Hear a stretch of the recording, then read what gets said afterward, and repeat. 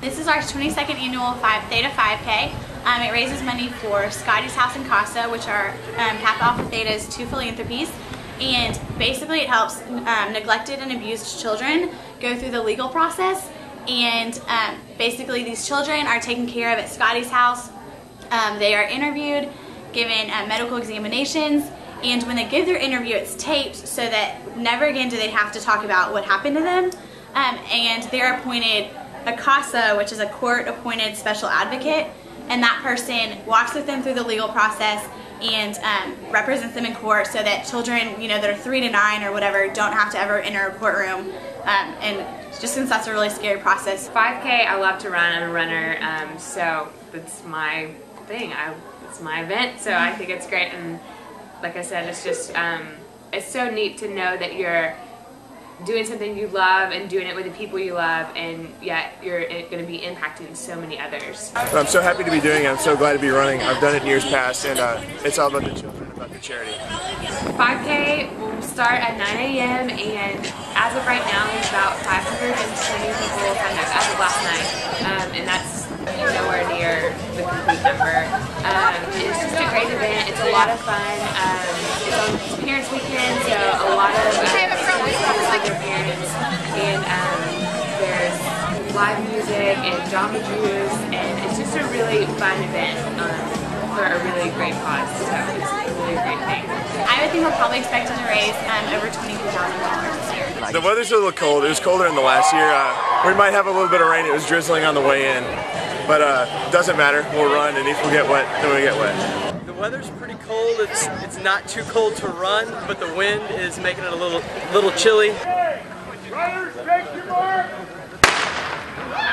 Got the clocks both going.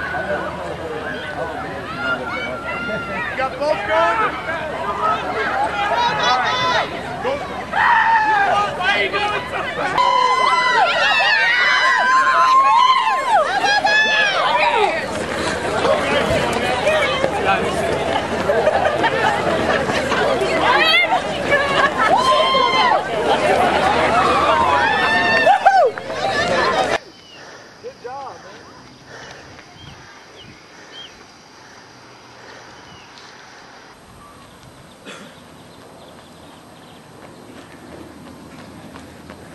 Almost there, man. Good job.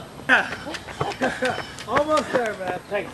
Good job, good job, good job. He's catching you. Hurry up. Oh, he's coming. He's on your back. Oh, he took you. He's got caught. You said you're good. Slow him down. Here you go. Just slow him down that long. Finish line's right here. Good job, man. Let me grab your tag, dude. You made it. Here. Sit down. I don't know what place I finished. I think like 8th or something. Like 2015, and I don't know. I hadn't actually run in a long time. Like I do sports, but not any 5Ks. So I finished about a minute after him.